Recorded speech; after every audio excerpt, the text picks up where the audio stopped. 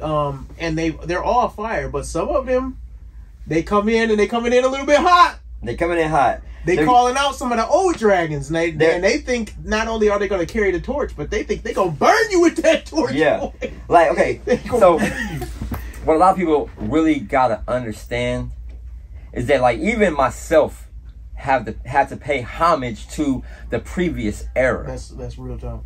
You know what I mean? I didn't just, like, I didn't meet Flat Top. I didn't meet Mr. Animation. I didn't meet Chuko. I didn't meet Wavo. I didn't meet Boardman and go to them and say, I want your spot. I'm taking it. Now I'm Boardman. But how does this contrast with what we were saying before? Because here's the thing. We want to keep the battle culture alive, and we know that the young people are going to come do that. But how should they do it? Yeah. Okay, the number one thing that has to, and this goes with anything in life. Like, if you don't have the respect on the table from the jump, how do you expect to get to the next level? You're just going to run over who paved the way for you? No, you got to pay your dues first. I do think that. And I think, like, as far as when I say the culture right now is soft, there's also another thing going on. They don't have respect at all. Like, we talk, like, in church, you talk about respect for your elders and all that. Yeah. They don't have respect for the people who committed, who have done the work to create the foundation of the art that we do. Yeah. So, oftentimes, even then, I've brought up people like Mr. Wiggles, who is fire, in my opinion.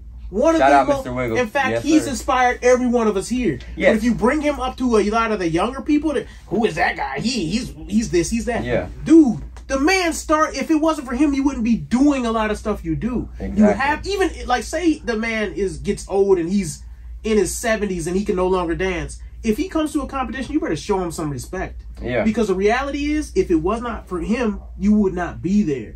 And I just don't understand this lack of respect that some of the younger people Maybe they just don't know. But they should know. Because here's the thing. They don't have nobody to... Not knowing is a lack of respect, too. Because for me, like, say I study the Bible or the scriptures, right? Yeah. I can't be like, oh, well, I'm coming into church and I'm going to tell the pastor that he's not important.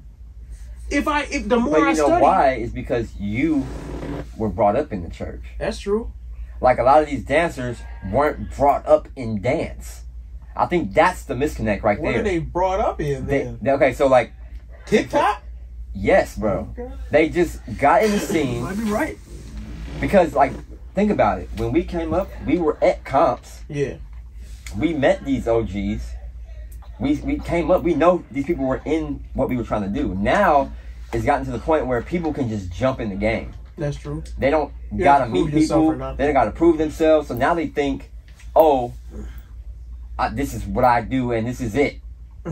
as opposed to knowing where the shit came from. Yeah. Knowing that I used to buy Mr. Wiggles VHS tape. Me too.